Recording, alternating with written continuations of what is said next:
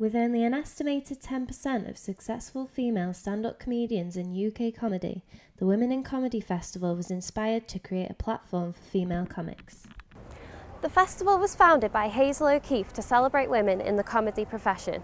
It presents an opportunity for budding comedians from around the globe, with acts travelling from America and Sweden for this year's event. So the Women in Comedy Festival is an annual festival. We're in year 4. At the moment it's running, as you can tell by the bags under my eyes. We started on Thursday.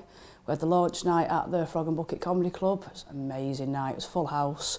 We had Susie Ruffle, Jen Brister, Angela Barnes and Kerry Lee. And we've now done 20 shows and we've got about 80 more to go. So basically it's a celebration of female comedians.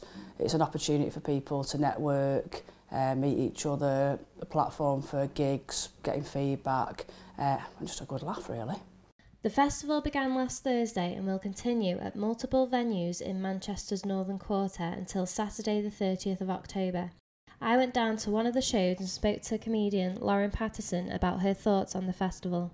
I think the festival is a really good idea because, I think there's definitely attitudes towards women in comedy are definitely changing, but I also think there's still a little bit of a stigma attached to it, which is really annoying, especially for from a performer's perspective. So it's so good to have a festival that is just for women and to kind of put it out there and be yes, women are funny, look how many are funny, and to have lots of good shows to pick from. Because I think a lot of people's problem is to see one woman on telly who they don't like and they make the perception that they don't like any female comedy. So to have a whole festival and 100 shows to pick from, they'll definitely find something they like, and I think it's great for women and for comedy in general.